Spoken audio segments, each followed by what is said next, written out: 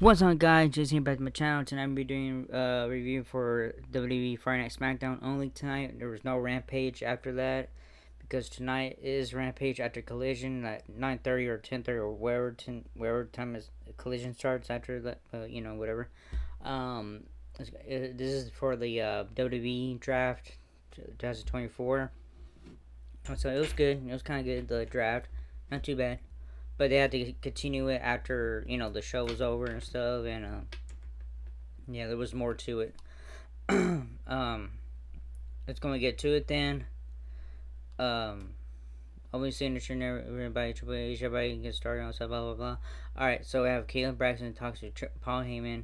We see a look at the podium set up on the entrance stage for the 2024 WWE draft, and then the rules for this year's draft flash on the screen as Graves and Barrett talk us through the backstage. Caleb Braxton is standing by with Paul Heyman. He talks about Roman Reigns and his status for the draft, revealing that he has removed himself from the draft pool. Now we shoot to the WWE Performance Center in Orlando, where Jackie Redmond is with the packed house full of fans chanting NXT, NXT as she talks about the excitement in the air. Alright, we have another segment with the contract signing here. Is WWE Flashback France Universal title match contract signing. Back inside the Heritage Bank Center, we see Corey Graves standing in the ring, which is set up with two tables, a carpet, and the rest of the usual contract signing and trimmings. Graves hypes up the WWE Universal Championship showdown between Cody Rhodes and AJ Styles for WWE Backlash France. From there, he introduced AJ Styles, and out comes the challenger for Rhodes' first defense of the Universal title. The Phenomenal One settles inside the ring and takes a seat at one of the tables. Graves then introduces the reigning and defending champion, and out comes the American Nightmare. Styles begins by standing up and saying before he signs this, he's got some stuff to say. He talks about his beef with LA Knight and how he got under his skin. He says that's why he lost at WrestleMania 40. He says he gained his composure after that and realized that he is phenomenal and got back on track. AJ goes on to offer the obligatory praise to Cody's late father, the American Dream, Josie Rose. Cody talks next and says there isn't a locker room in the world where every single person in it will have something good to say about AJ. He says AJ has earned that respect. Thanks. Stay respectful. The two sign and shake hands. Alright. Paul Triple H Levesque kicks off night 1 of 2024. I'm sorry, guys. I'm kind of tired right now, so sorry with the yawning. Alright. Cody's music hits and he walks off. As he makes it halfway out the ramp, his music cuts off, and the familiar sounds of Triple H's theme plays. Out comes the WG content officer Paul Triple H Levesque. Triple H brings Cody over to the podium for the first draft announcements. Rhodes reads the first pick of the draft, the WWE draft, which he's SmackDown selecting the EST of WWE Bianca Belair with the second overall pick. Raw selects main event Jey Uso. The second pick for SmackDown is former WWE NXT World Champion Camilla Hayes. The final pick of the first round sees Raw select Seth freaking Rollins. Alright. I have a little talk right here afterwards. Camilla Hayes' theme hits, and out he comes walking over to Cody and Triple H. He tells Cody that he hears him saying since capturing the Universal title that if you come at the King, you best not miss. He says that's good because when I shoot, I don't miss. He then says who better to take his shot against Cody. Cody reacts and makes a match between them tonight. Alright, we have a first match. Finally, Rey Mysterio, Dragon Lee versus Angel Umberto. Okay. Backstage, we see Carlito and Zillion walking with Rey Mysterio and Dragon Lee as they prepare to head to the ring for our first match of the evening. On that note, we shift gears into pre-match commercial break. When we return, what was that sound? When we return from the break, the iconic sounds of Rey Mysterio's theme hits. Out he comes with Dragon Lee for the opening and tag team action. The Little Del Fantasma Angel and Alberto come out, and the bell sounds to get this one officially off and running. After some back and forth action, we head to mid-match break. As we settle in from the break, we see Mysterio fire up and fence and his trademark 619 spot. Dragon Lee follows up with his Project Dragon Lee Dragon finish for the pinfall victory. So the winners are Rey Mysterio and Dragon Lee. Carlito revealed. Okay. Once the match wraps up, we see Carlito and Zelina Vega join Rey Mysterio and Dragon Lee in the ring for their post-match celebration. The music cuts off, and out comes Santos Escobar, and who says he's a lot of things, but a liar is not one of them. He says he has a footage of who really attacked Dragon Lee. We see the footage, and it was Carlito as it airs. Carlito attacks Dragon from behind and runs off through the crowd. There's we head to another commercial break, so we already know what happened. Braun Breaker versus Cedric Alexander. As we return from the commercials, we learned that Carmelo Hayes versus Cody Rhodes has been confirmed for tonight's main event. The theme for Braun Breaker hits. Out comes the former WWE NXT World Champion for our next match of the evening. Already in the ring, Breaker's opponent, Cedric Alexander, the bell sounds and running this one. Literally seconds later, after a huge spear, we see Breaker pick up a super kick squash match victory. So winner is Braun Breaker. Backstage with Nick Aldis, Tony Stratton, and Bayley, we see footage of Tony Stratton taking Naomi and Bayley during their WWE Women's Championship match last week. Of the show, backstage live, we see SmackDown General Manager Nick Aldis emerge from his office. Tiffany approaches him. Aldis informs her that tonight she will be squaring off against Naomi, and whatsoever wins will challenge Bayley for the title at WWE Backlash match. She asks who came up with that dumb idea. Bayley appears and says, "Ding dong," and reveals it was her idea. Tiffany says she just had a epiphany. That is that Bayley should sit at ringside and see Tiffany do what she couldn't do, which is beat Naomi. Toodle, she says, before doing an arrogant hair flip and walking off. Alright, Michelle McCool and Tori Wilson continue night one of 2024 WWE Draft. We see Michelle McCool and Tori Wilson backstage getting ready for round two of the Now we shift gears head to commercial break. We see an ad for combo tickets for Clash of Titans, Scotland, and SmackDown in Glasgow in June. Back inside the arena, McCool and Wilson are introduced. McCool starts off and reveals that SmackDown's pick in the draft is Randy Orton. Wilson announces Raw's next pick is in the draft is none other than Braun Breaker. Nia Jax is announced as the next pick for SmackDown in the draft by McCool after we see locker room reactions from Raw and SmackDown executive to Breaker moving from SmackDown to Raw.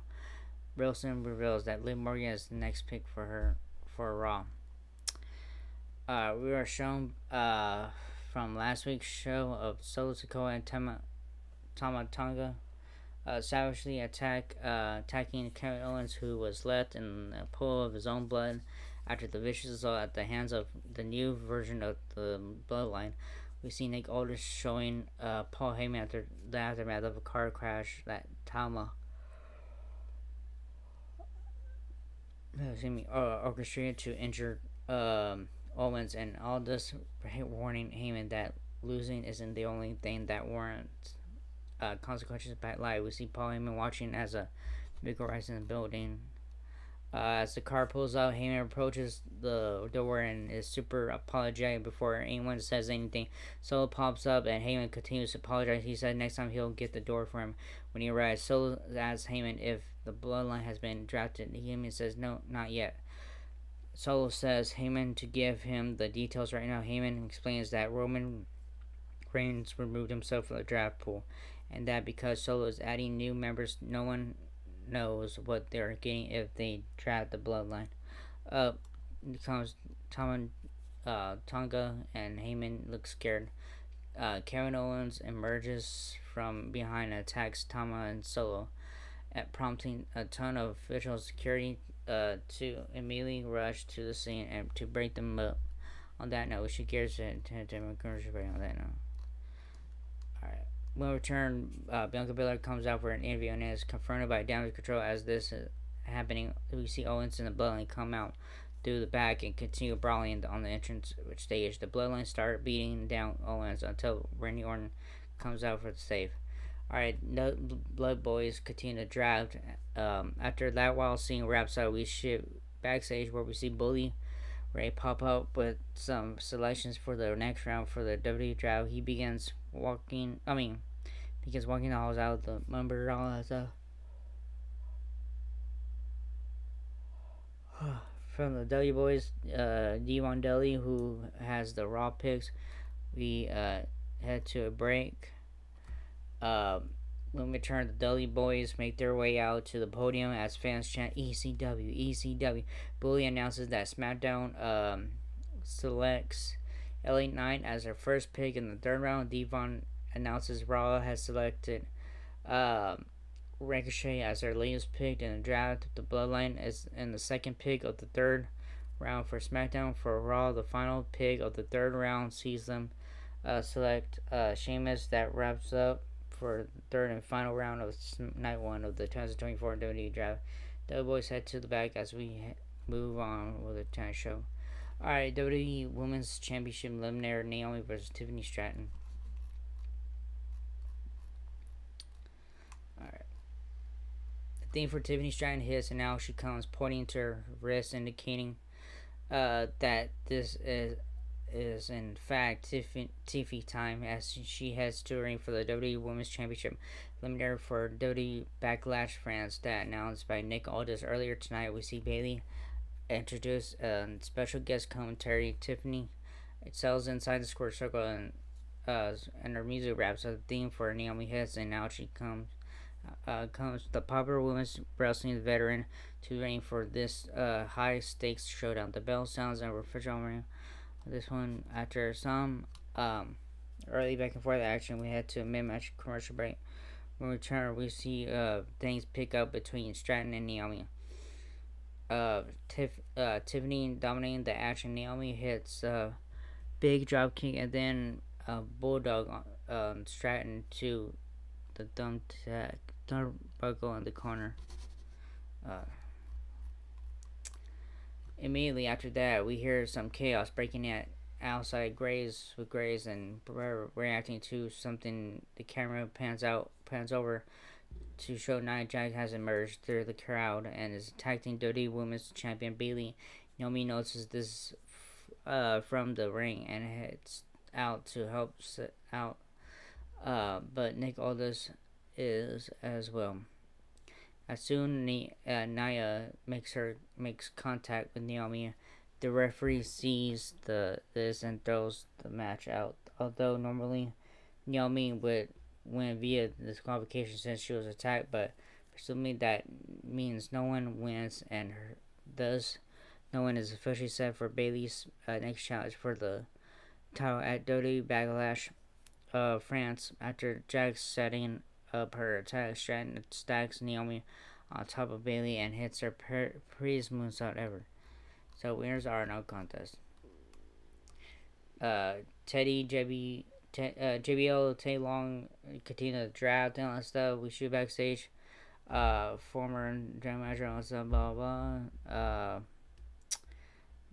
Merges all that stuff. We head to a commercial break. When we return from the break, we immediately see a beat down back stage, all that stuff, blah blah.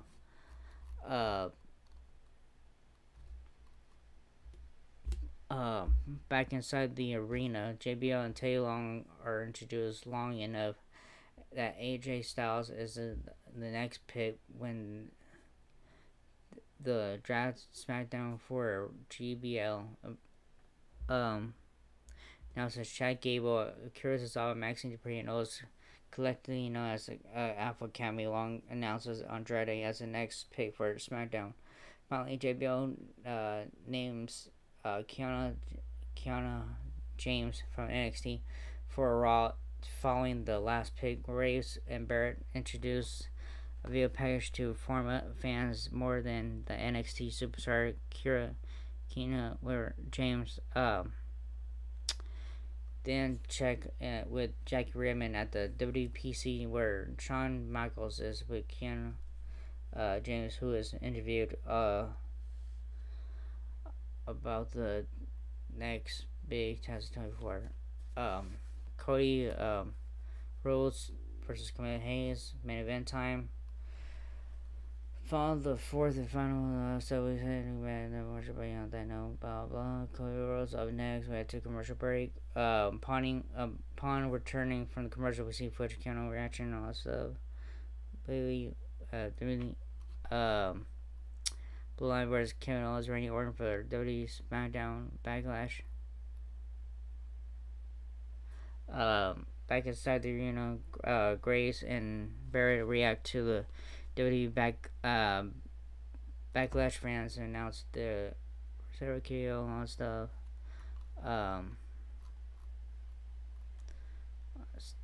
Tag team profits. We return inside the building where we hear the familiar sounds of. Oh, sorry, they were just talking about the matches on stuff, other matches. We return inside the building where we hear the familiar sounds of Camilla Hayes' theme outcomes. He comes for our final match of the evening. He sells inside the square circle, and his just tune wraps the theme for Cody Rhodes hits outcomes. The American Idol, the bell sounds and push on. That's one.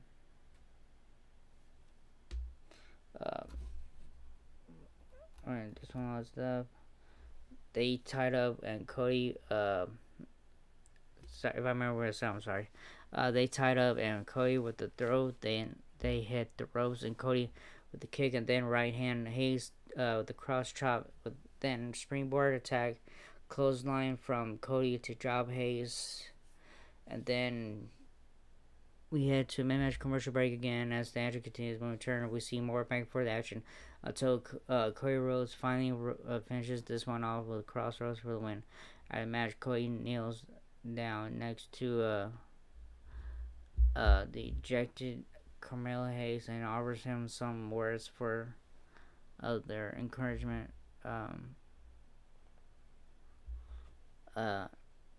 Improvements of the match, Cody fell down. The celebration tops out the top rope and turns around to see AJ Styles staring at him. The two have a tense face-off as fans break into various chants in the crowd. Grace promotes their showdown. The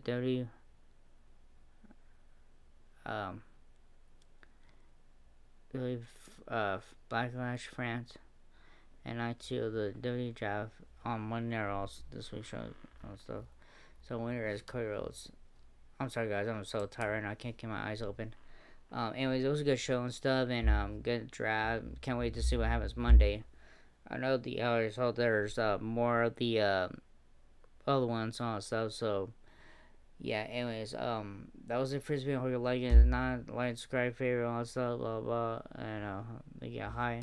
However, yeah, anyways, that was it, and I'll see you all in the next video. Laters.